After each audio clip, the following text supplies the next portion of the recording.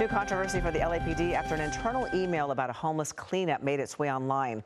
Activists say it was going to be a covert operation and the people living in the camp were going to be arrested. Eyewitness News reporter Carlos Granda has the story. This encampment in West Hills was scheduled for a cleanup, but that was postponed after this leaked email by an LAPD senior lead officer was posted by the Twitter account Film the Police LA.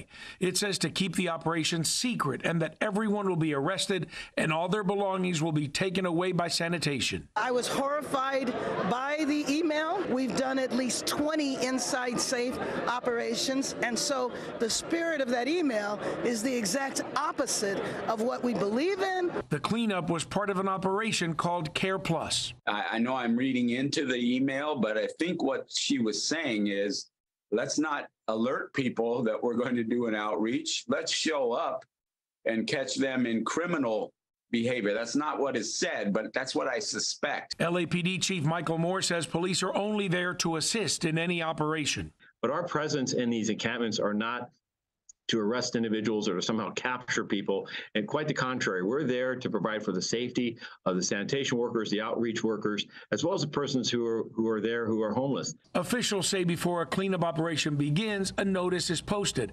Renier Argandoña lives in the encampment and says he's used to it. And it happens every 6 months. They put up these signs and they tell us to move.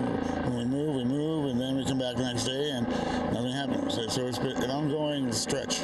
Some neighbors we spoke with say the area needs to be cleaned up. They have garbage all over the place. Let's keep in mind, while we want to be somewhat sensitive to their situation, they are at the entrance to a park where children go. Okay, so children are constantly walking past this. And the department says they will provide new training to the officer who wrote that email.